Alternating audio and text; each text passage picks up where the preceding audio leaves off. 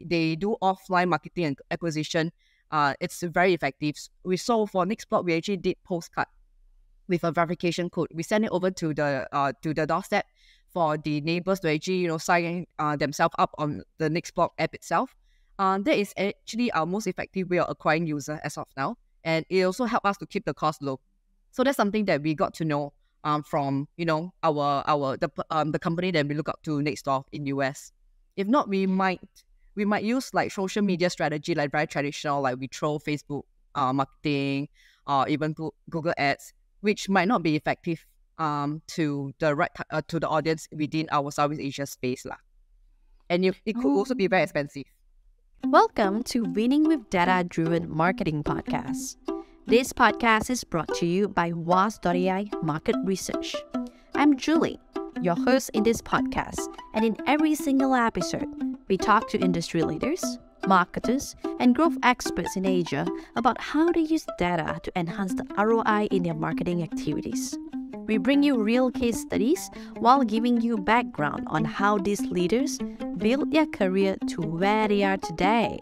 Joining me today is Willynn, who is a Chief Marketing and Partnerships Officer from Piggyback Singapore. On top of that, she's also in Web2, Web3 marketings of Willynn, and she's also the co-founder of NextBlock. Welcome, Willynn. Hi, thank you, Julie, for having me here today. When I look at your experience, right, I'm just astonished by how much things you can juggle at the same time. Is there any particular secret around, juggling so many things at once? I think it boils down to the belief that what you are really passionate about, and also at the same time what interests you most. Because if you're not interested in do that particular industry, or not even interested in that area or space of things that you're doing, you will not find any motivation to continue doing it. And yeah, so I guess it boils down to the belief at the end of the day, and also time management, which I'm still learning a lot from a lot of people around me. Oh, we would definitely love to actually drill down a little bit into that. So before we start, right, can you tell us a little bit more about Piggyback? Sure. So Piggyback is actually more towards a B2B kind of like wholesale e-commerce platform that we actually supply to the mini-mart, supply to office pantries, and some of the B2C household product. And also at the same time, we also build the B2C elements of things whereby we also have offline stores like the mini-mart itself to serve the offline target audience within that certain neighborhood. So that's something that we do, and we are trying to build that particular ecosystem and also create this sustainable commerce kind of concept whereby in times to come, whether is it businesses or even individuals can actually benefit from it. And I can see that throughout, just now we mentioned there are actually 3 roles that you're currently in, right? When it comes to marketing or increasing the market share, do you see the similar, what are the top few challenges that you see across your role when it comes to marketing challenges? I guess it's like right now, how do we actually build a certain kind of like strong followers? Because consumer nowadays, they don't really have loyalty. They are more price conscious, especially during this very tough or crunch period, like the recession. So they are more towards the price point. Similarly, like for example, if I took a ride share kind of car itself, I don't care whether this particular car it's from Grab, from whatever ride share company, but as long as it can brings me to A to B, point A to point B at the lowest cost, it actually fits into my purpose. So similarly, in terms of the marketing aspect of things, how much we actually invest in terms of the channels or in terms of the resources, as long as people are willing to actually, get the price for the buck of it. Like for example, it's cheap, it's convenient.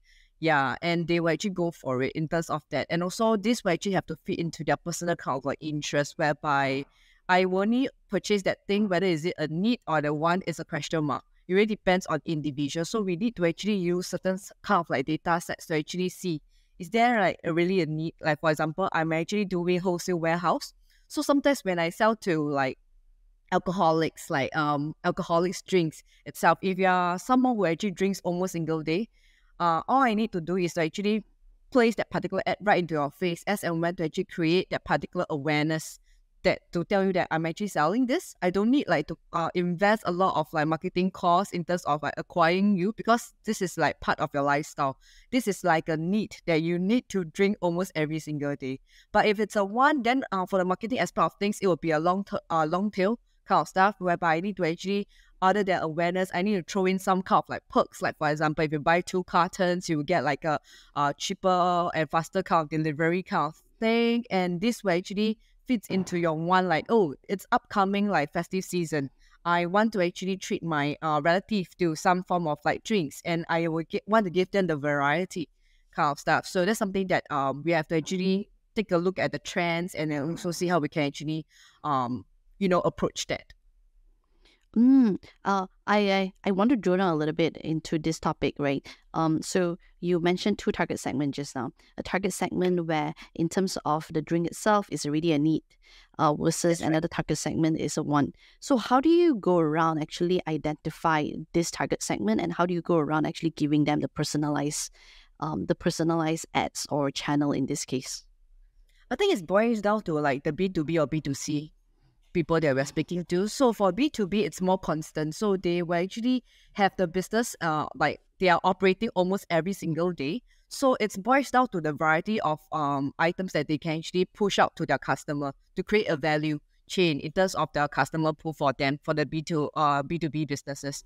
But for the B2C, right, it's kind of like very different.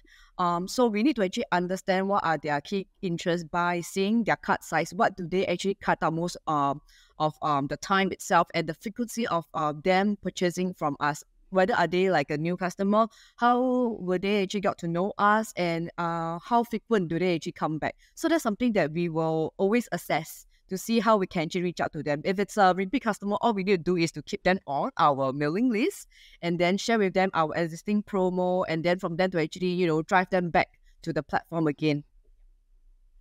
I see. Is there any case studies that you can help us to actually visualize this a little bit further? So for so currently we actually do a very traditional way of doing things. So we don't really have a website. We only use like those kind of like ordering app. Let's say it's tick.app. So from there on, right, it's very, I would say, not a marketing friendly, because you cannot push EDM out through that particular platform and all. So there's a lot of things that you need to actually really like put it on Excel spreadsheet and assess it through that period of things. So we normally, when we actually saw like the customer doing repeated orders, we'll add them into our mailing list or reach out to them on a very personal note to see that, hey, hi, you actually shop with us, like this is the 3rd time within the month. Is there any way that we can actually get some feedback from you, and also see how we can actually find two things. At the same time, to ask them that, hey, would you want to be on mailing list? Because in Singapore, we have the PDPA, we need their consent. Which the current manual way of doing things is not really feasible. So, but we are also improving lah. That's why we are also building the app. Not really the app, but the website itself, as and when it is tapping on government grants, available government grants. Yeah, so that's something that we are like doing it on a very constant basis. And from there, we actually saw that when we actually get people, like we give them a very personal, like personalized kind of service, they'll be more prompt to actually shop with us to a certain extent. But the price point need to make sense also lah. As mentioned, they are not friend loyal, but they are more price loyal kind of thing. So we need to actually, give them that particular personal touch, plus at the same time the right price point. So it has to go like together. And we actually saw that they will be more prompt to actually shop with us more, because they will feel very paiseh. How should I put it across? Like more embarrassed to say no to us lah, to like, and like, I'm actually watching you. We are like friends now, so you have to shop with us, kind of thing.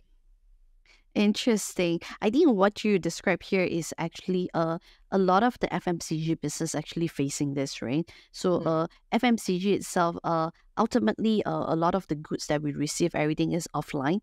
But at the same time, you are using the different ways to link the offline to the online contact in this case. That's right. So can you talk a little bit deeper into, in our past conversation, we spoke about how you are taking the traditional business per se and actually moving it to the modern era. And you mentioned about brand loyal and price loyal. Can you talk to us a little bit about the journey and what's your key learnings over here? It's definitely tough because our colleague, our teammates over at the offline store, the mini marts itself, they find it tough to actually you learn a new technology, like learn how to use a POS instead of doing like very traditional way, like those kind of cashier receipts that we kind of like outcast it to a certain extent. So they find it's kind of tough to actually, navigate through the technologies at the right initial start. So, but it's a repeated kind of like training and then telling them that it's okay to make mistake and all, and to make them to learn more things so that they can also at the same time benefit in their personal life, that they can actually use like WhatsApp to communicate with their so-called family members. Because for some of our communication channel, we use WhatsApp as the main call communication like channels like to actually talk to our teammates, to actually update anything about the work shift and everything else. So that's something that we saw that there's initial resistance because they just says that, oh, I have been doing this for like the past few months, few years. It's perfectly fine. Why are you like trying to reinvent the whole wheel? But as we all know, the non-digital audience will start to phase out at times when the times come. So all of our audience will be very tech savvy, especially our future gen will be more tech savvy than us.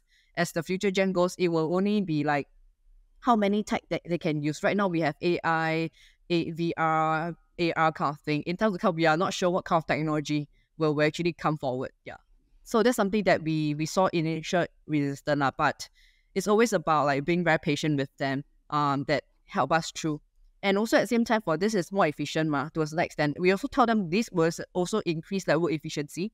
They do not need to actually manually count the stock. They can actually take a look at what is in the system, and then they just do a random sampling check. It's easier that way because the number will not like pivot like too much from the system count to a certain extent. So that's something that we told them, that you also can cut down more time, lesser time to do manual work, but spending more time to do like maybe more relaxed stuff. So that's something that we actually share with them as a form of like a benefit, a form of advantage in terms of their job scope, which they are more receptive to actually handle it. Yeah. So on top of giving them the objective rationale, we also want to give them the psychology incentive itself on how that they can bring convenience to their life in training. Gotcha. That's right. So in terms of the marketing strategy that you have used in the past, right? Is there any most effective marketing strategy that you have used before that you can share with us? So for B2B, I feel that it's more towards like giving them the particular updates on what we are doing. So for B2B part, I feel that based on EDMs, right, email marketing, it's actually more effective to reach out and keep in touch with them, because sometimes the account manager or national key account managers, just went over to another company, exit from a job kind of thing, and it's the transition. It's very tough to actually get the new personnel who take over the old one to actually understand what are the catalogs that we are offering and all. So with the EDM, they have a constant kind of like updates on what we are doing, what we are changing, what's our new product, and how they can actually tap on the current kind of like the promos itself that we are offering. It kind of like, I would say, cut down lesser time for them to transit into that particular new job for our business for the B2B part that we are doing.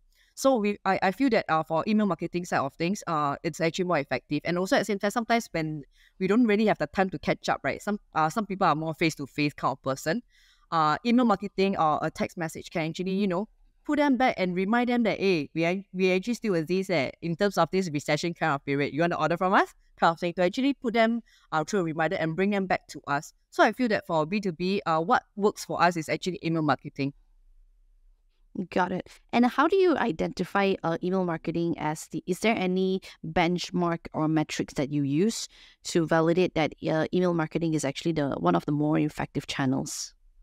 So for us, right, we always put in a call to action button, like for them to actually, to track the performance of that particular email marketing, other than the open counts to the database that we send out to.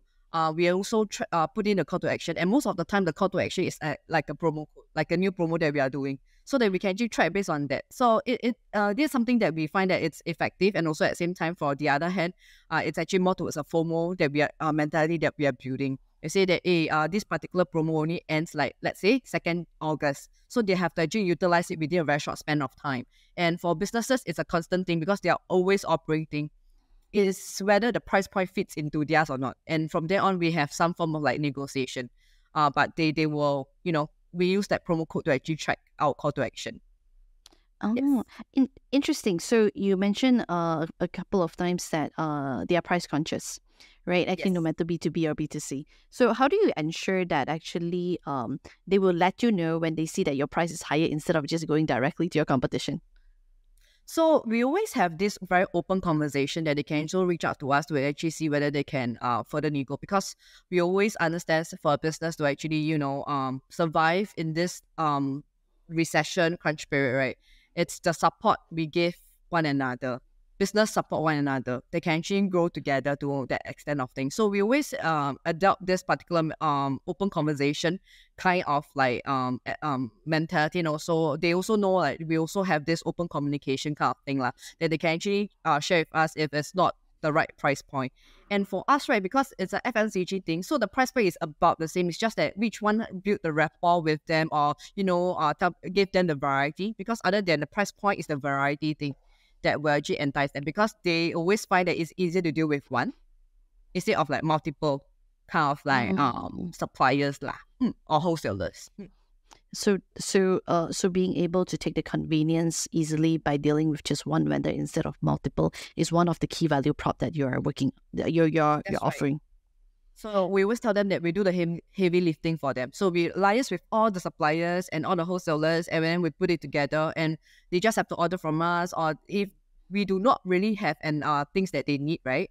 They can actually just ping us to tell us that what were they actually looking out for. Is there any drinks that they are looking out in terms of this particular season? Because some of them will actually create like cocktails that's very seasonal based. So sometimes they want like ginger ale that might not be available like in a large amount kind of thing. So that's something that we will always have this open communication, constant communication with them. Got it. So I want to switch here a little bit. So in terms of your current or your past marketing roles, right? I'm curious, do you how much data or research do you leverage when it comes to guiding your strategy or solving the business problems that you face? And if possible, it will be great if you can share with us some case studies. So for the past, right, I guess it's more towards like getting the very acquiring user at a very short time frame using data, and how can we actually do it. The marketing research that we conducted actually helped us to validate a lot, because in this very competitive market, especially Southeast Asia, competition is very intense. So sometimes we actually reference what our competitors are actually doing and what actually works for them, and whether we can replicate and also improvise on how we can actually cut short our so-called, or rather to say growth hack in terms of our strategies lah. So in the past, let's say for example for NextBlock, we actually replicate something that our so-called the company that we look up to called Nextdoor in US, which is a listed firm. They are at least 10 years old. But from how they reach from year 0 to year 10, they went through a lot of pathway, a lot of mistakes. So the co-founding team, one of my co-founder, Daryl, he actually spoke to people with from Nextdoor and understand what they have been doing and what is the past mistake that they have actually faced, and what are the challenges and what works for them.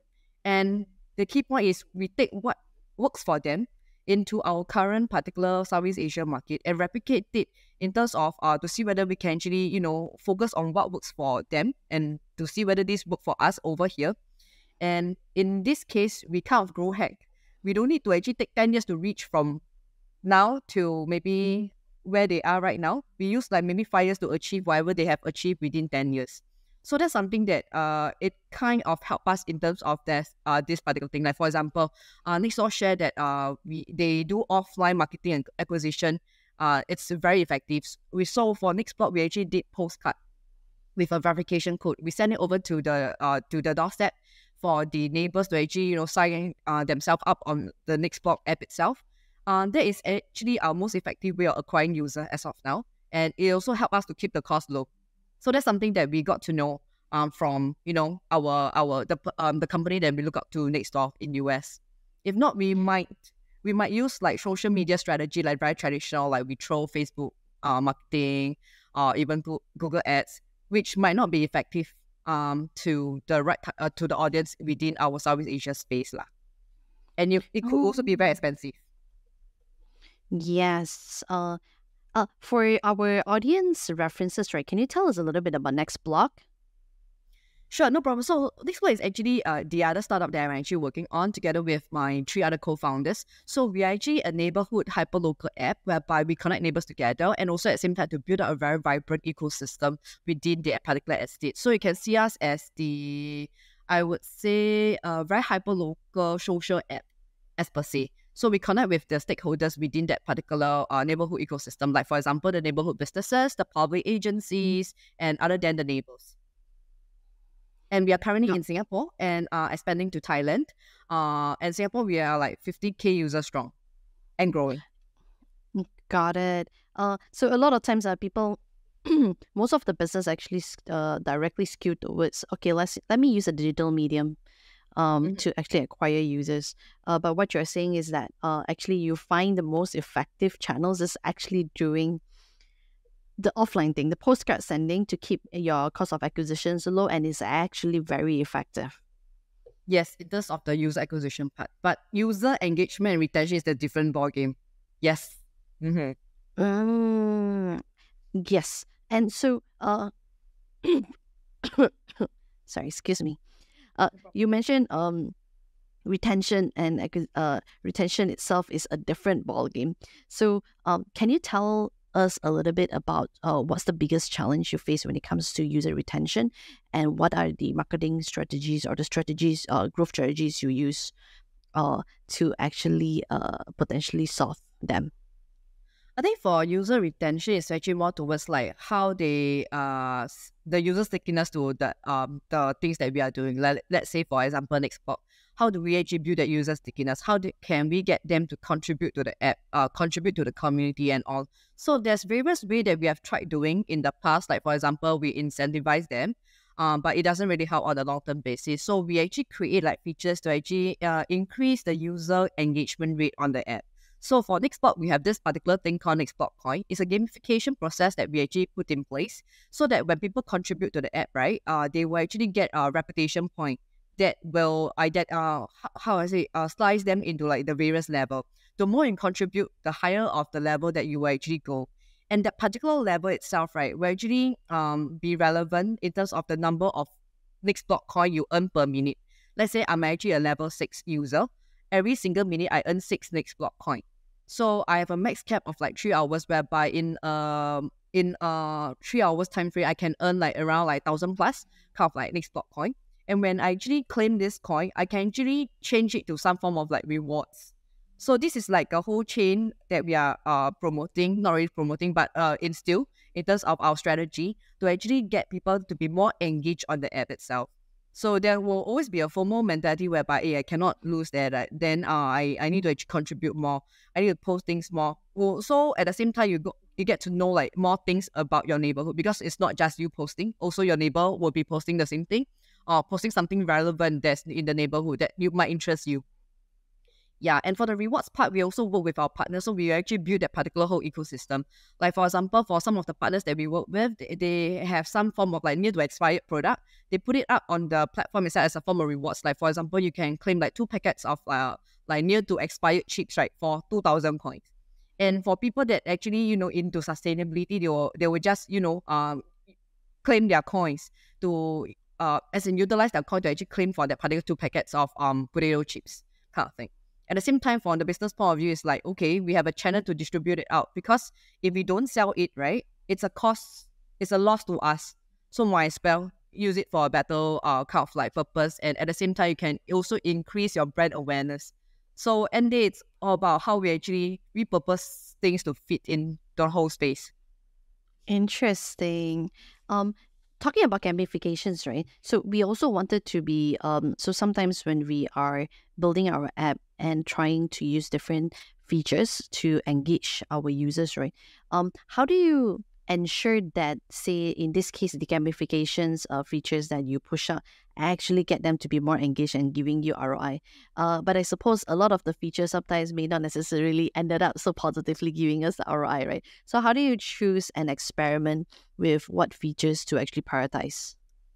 So for that, right, we don't really build the features prior to our hypothesis. So we do like small tests. Like for example, previously when we are trying to build the marketplace, because we find that people might not say hi to their neighbors very like very straightforward. It might be a little bit awkward for them. And for marketplace, right, you can actually get to know your neighbor through a form of transaction. For example, I'm giving away this baby cot. Because it's a baby cot, it's kind of like bulky. So I prefer to give it to a neighbor whereby they just walk over to collect it, or they just come with their industrial trolley. At the same time, I get to know them through this particular of giveaway. It's easier to actually say, oh, you're actually expecting a baby right now. Oh, this cut can actually be of a good use kind of thing.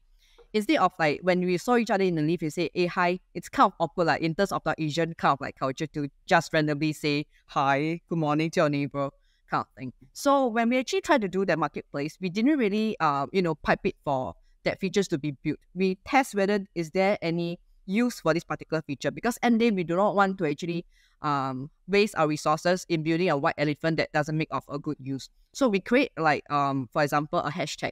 Like if I want to buy things or sell things, we will hashtag buy and sell to see whether is there any, and we actually share this particular hashtag out to all our social media channels and within the app kind of thing, and see whether will people actually do this particular hashtag. So when we just saw that there's actually a lot of people are using this, from a few to a lot of people using this particular hashtag, then we realized that, okay, there's a need for us to actually build this marketplace feature.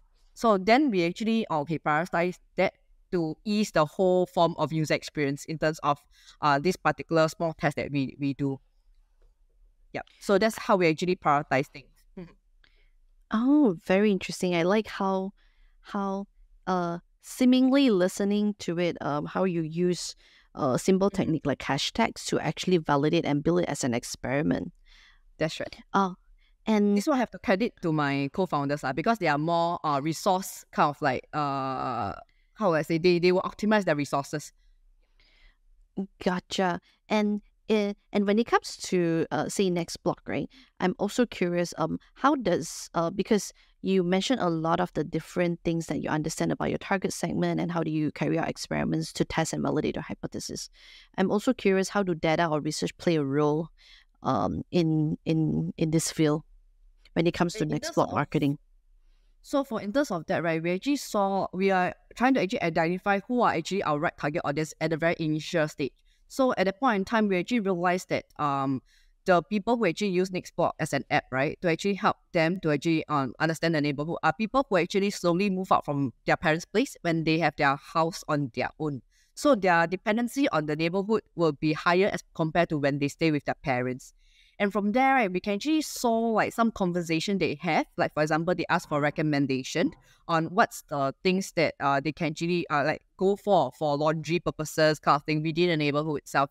Cause they might be very new and they're trying to ease into this particular new neighborhood that they are in, kind of stuff. So we actually see some kind of like data sets on in terms of the platform and what are the conversations they are having to actually see how can we actually improve a user experience in terms of the near future kind of like features that we're gonna build. That's one thing. And the other one is actually how can we actually engage them furthermore in terms of that aspect of things. Like for example, a lot of people actually share a lot of like Singapore foodies, food items within the particular neighborhood itself. So from there on, we actually saw that there's an opportunity to engage them further in terms of hosting offline events, like at some of the local neighborhood business like cafes itself, to actually engage them. One thing to get second thing is actually to get them to share a little bit feedback on how we can actually improve on our app itself. And third is actually have that form of community building in terms of like we are just not seeing ourselves on the digital space, but we are also real people in real life.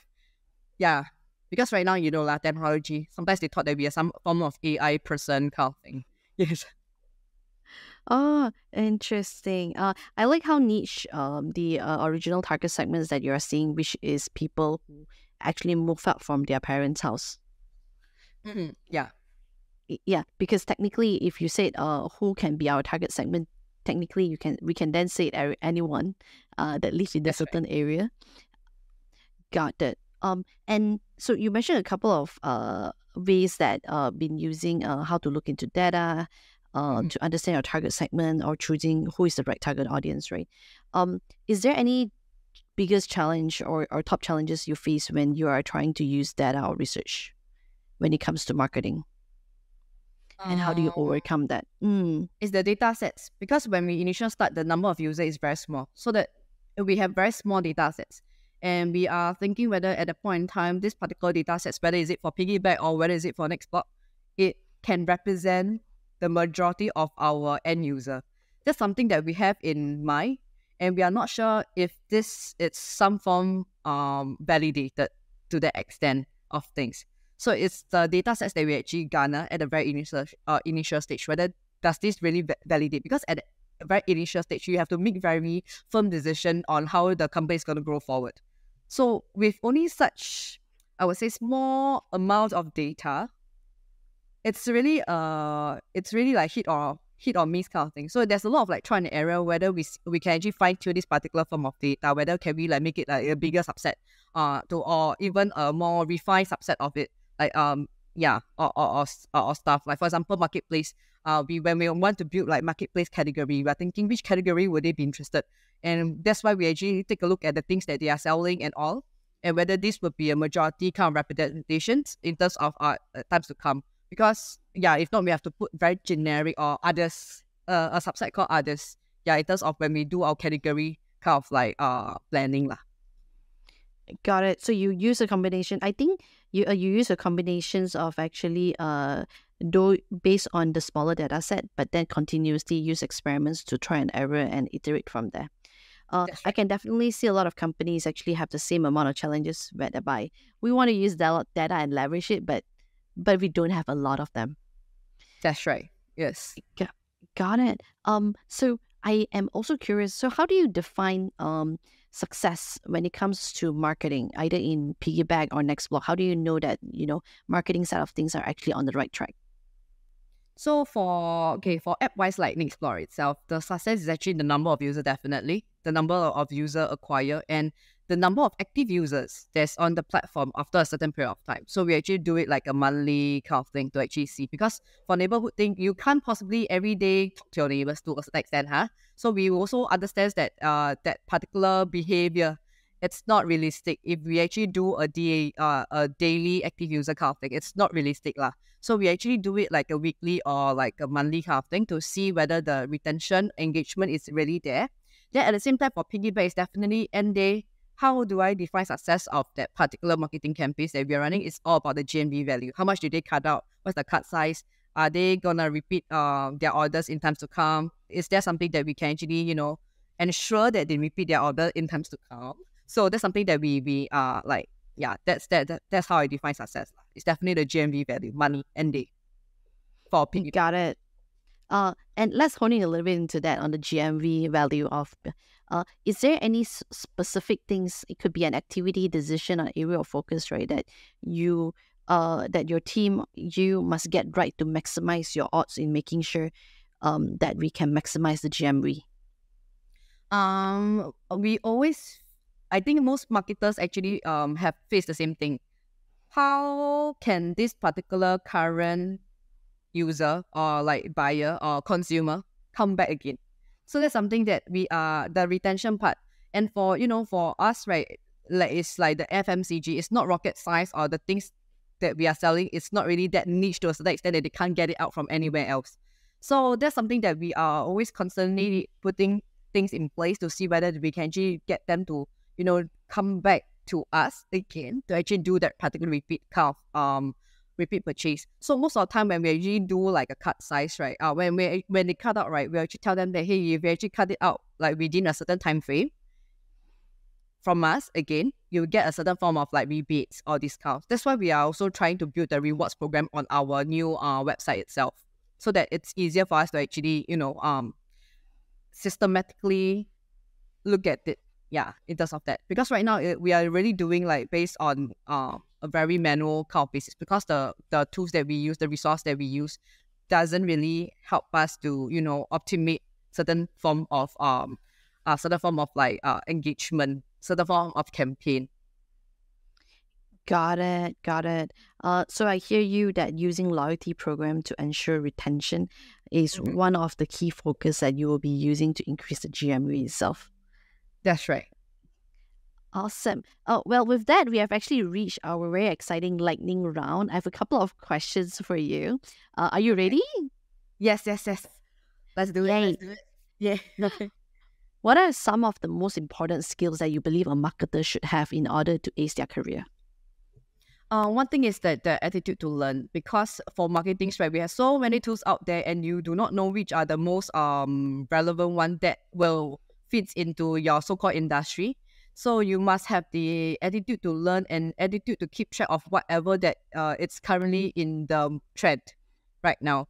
Yeah, because whatever that we use in our schools, right, it might be very old school traditional that is already phased out with we didn't know. So the attitude to actually learn new things, that's one thing. And also at the same time to actually keep updated of what's the latest marketing trend, which is very important, because what works for now might not be relevant at times like 2 to 3 months down the road kind of thing, because technology sometimes it's just very fast paced. So attitude and keeping update of what's going on, because not very nice if you are a marketer, right, and you do not know, we actually can do this. Like right now it's actually the short content kind of like era, so everything is like short content kind of thing, and I was like, what exactly is that? It's not very nice lah. Yes. How do you what advice would you give for those who like to keep track of their marketing trend? Where would you suggest they look at?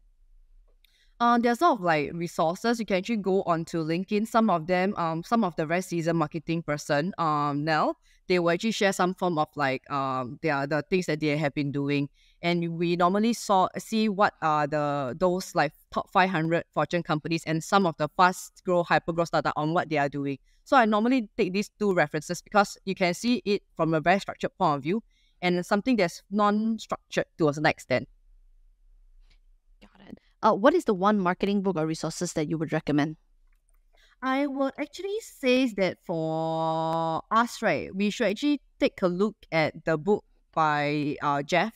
There's more towards like working backwards. It's not really a marketing book, but you can actually go through that particular whole flow of entrepreneur kind of like growth mindset, whereby you can actually know which are the strategies that is more relevant in terms of which growth stage you are at. So it's not really a marketing book, but that's the book that actually helped me a lot. Great. We will put the reference link to the audience so that they are able to find the book easily. On that note, the final question, if people want to find you and talk to you and reach out to you to learn more about what you're up to, where should they do that?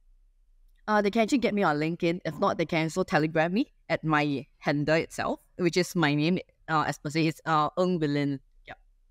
All right. Again, we'll put the link on our reference so that our audience can easily connect with you. Thank you so much, Willynn, for sharing with us your insights. No problem. Thank you so much for being with us. Yes. Thank you so much for listening. If you find this valuable, you can subscribe to the show on Apple Podcasts, Spotify, or Google Podcasts. Also, please consider giving us a rating or leaving us a review, because this really can help other listeners to find the podcast. You can find all the episodes or learn more about this podcast at was.ai. See you in the next episode.